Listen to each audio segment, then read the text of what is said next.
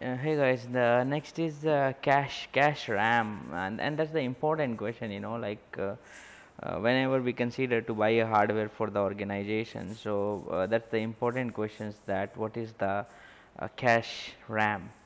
There's a The first thing we look for, like there is a CPU, we look for hard disk drive, we look for RAM, we look for motherboard, but apart from that there is the other thing we look for, that is a cache RAM. So what it is and what does it affect the speed of a computer system contain a number of cache that improve performance by taking data from slower devices and temporarily storing it in faster devices when repeated use it likely.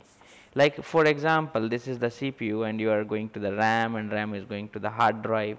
So you are frequently browsing or viewing a file again and again. So cache RAM will keep it, hold that particular data. In case the CPU need it again, it will not go to the hard drive to ask, it simply give it to you.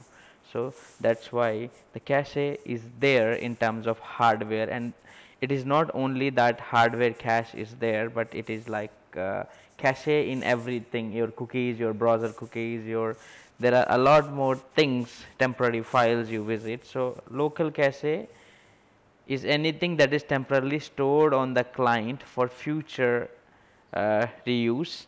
Example: ARP cache, DNS cache, internet file cache. So these are the one who stores. Okay, thank you.